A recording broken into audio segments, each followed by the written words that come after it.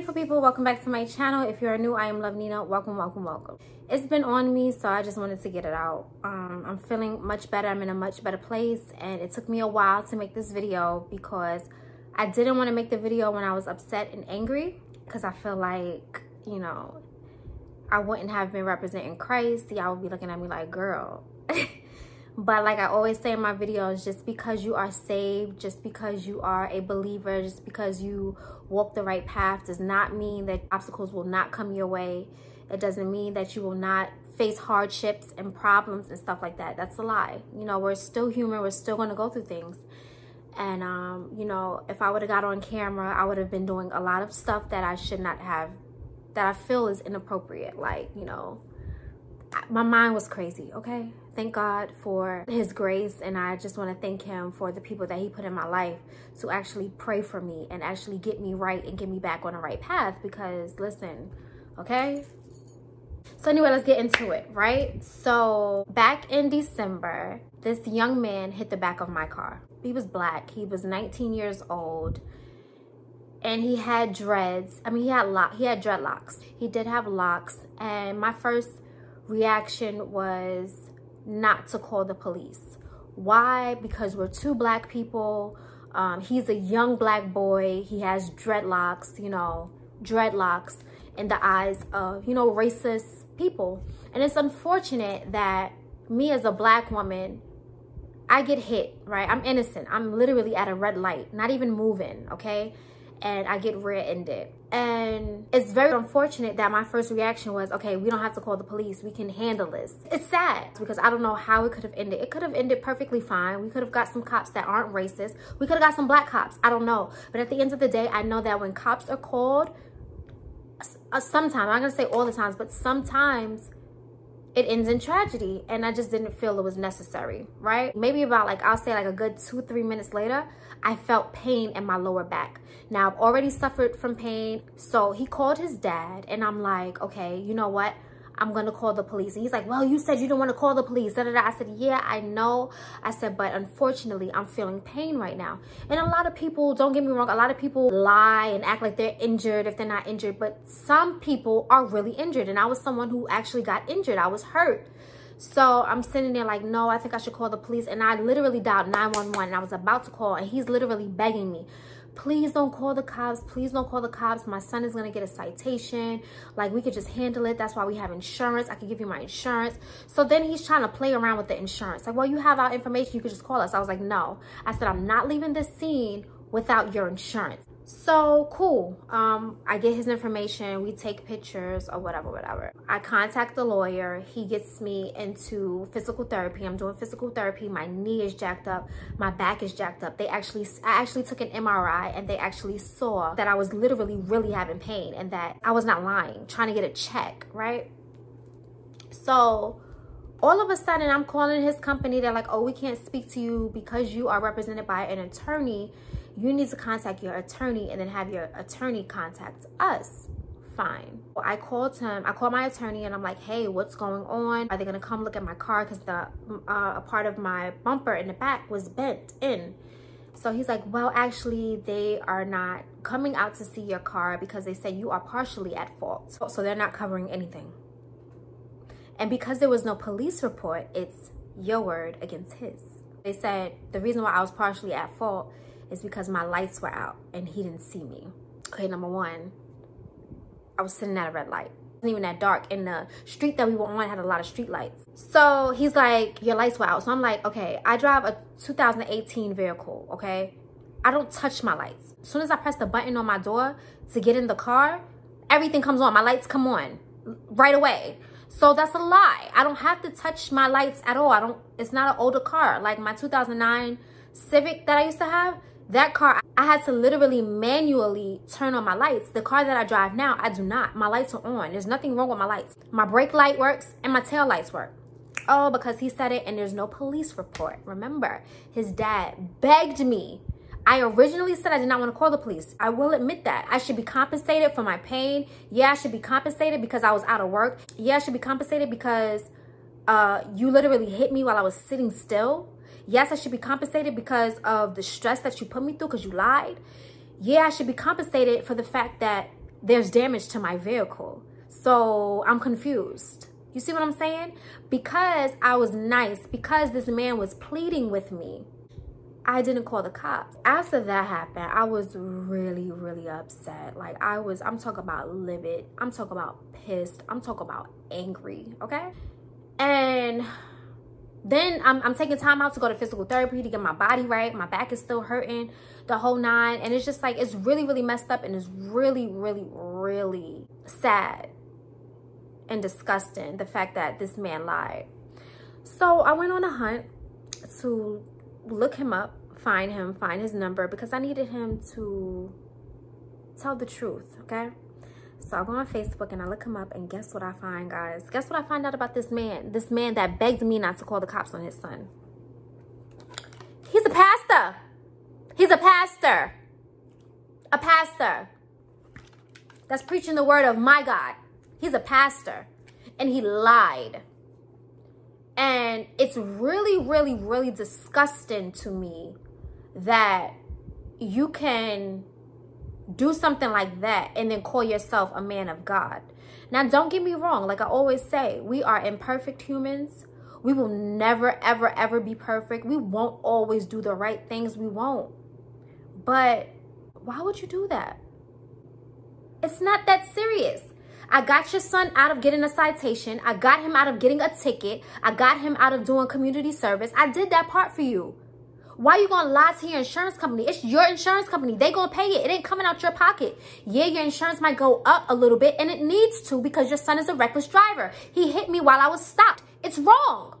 And I take fault for not calling the cops. I said I literally had 911 on my phone and was about to press it, but he's literally pleading and begging with me not to call the cops on his son. And he keeps trying to throw in my face, well, you said that you didn't want to call the cops. Yeah, I didn't before I felt the pain. I thought I was good. But when I felt the pain, yeah, I feel like I need to call the cops so I can get a record of this so that I'm good in the end. But guess who got over? They did. So I find him on Facebook. I called him. And he answered the phone. He sounded like a loving man. He sounded loving.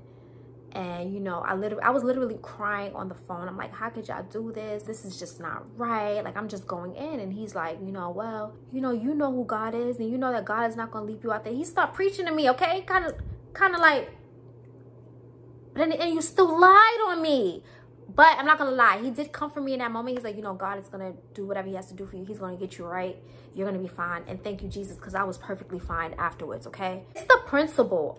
God did hold me down afterwards, and I'm so grateful to him, and I thank him, and I love him. But at the end of the day, like, that literally hurt, okay? Right? I have a recording, too, because I recorded it, because I was that serious. Like, nah, y'all not going to do this to me. Y'all not going to lie on me while I was sitting at that red light, just sitting there minding my own business, and I get, boom, hit in the back. That's not fair. It's not fair, but you know what? Life isn't fair, and things are going to happen, and it's a learning lesson. Hopefully, prayerfully, I don't get into another accident. Please, Father. But if I do, I'm calling the cops. I don't care if it's a tap, tap, tap. I'm calling the cops, because at the end of the day, look who's stuck. He living free. He's fine. Now, I know God got me.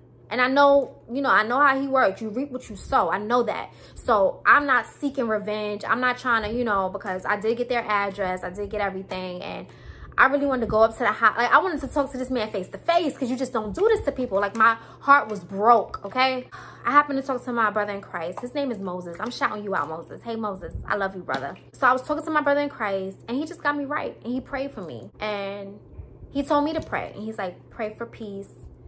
Pray, you know, that it doesn't affect you anymore. Pray that, you know, you're calm and that you're okay, because that's what it was. I was not at peace with it. I was very, very angry.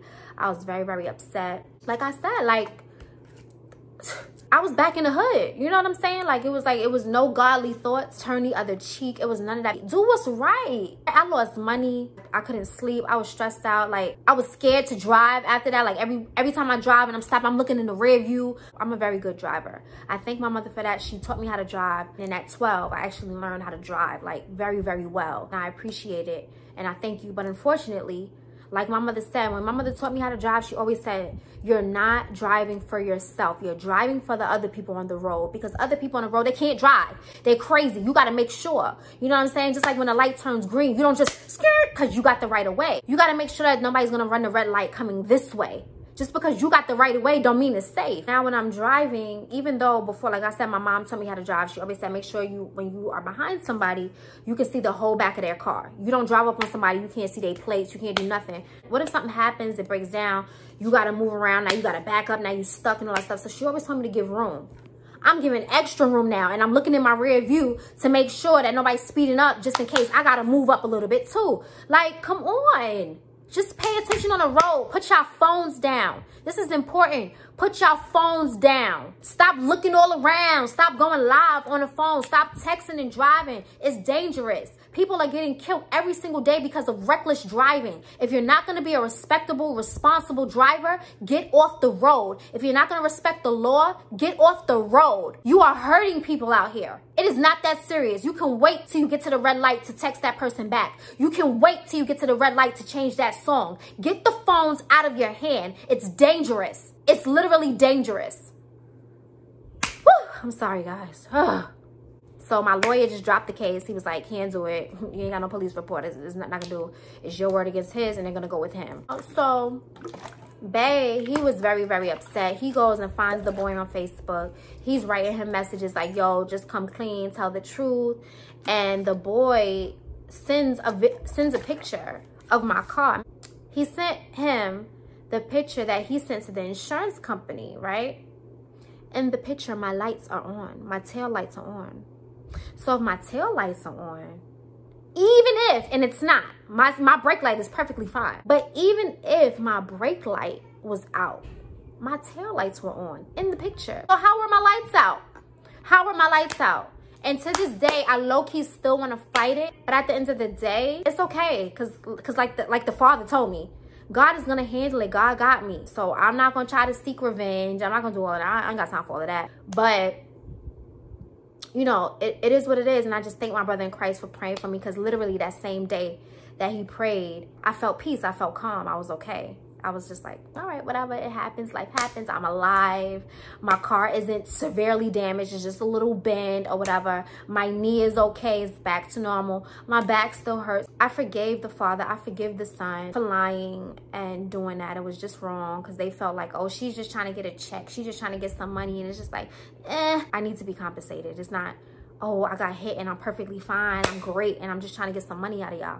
I was really injured. The test can't lie. It's disgusting that somebody would just say, oh, whatever, she's just trying to get a check. Because the way you hit me, you feel like you didn't do anything. You hit me and you bent something. So therefore, you did some type of damage and you made me jerk in some type of way that caused me some neck, some back, and some knee pain. And it's just not okay. Like I said, I forgive them. I'm all right. It's a lesson learned. Like, call the cops. It doesn't matter how sweet you're trying to be.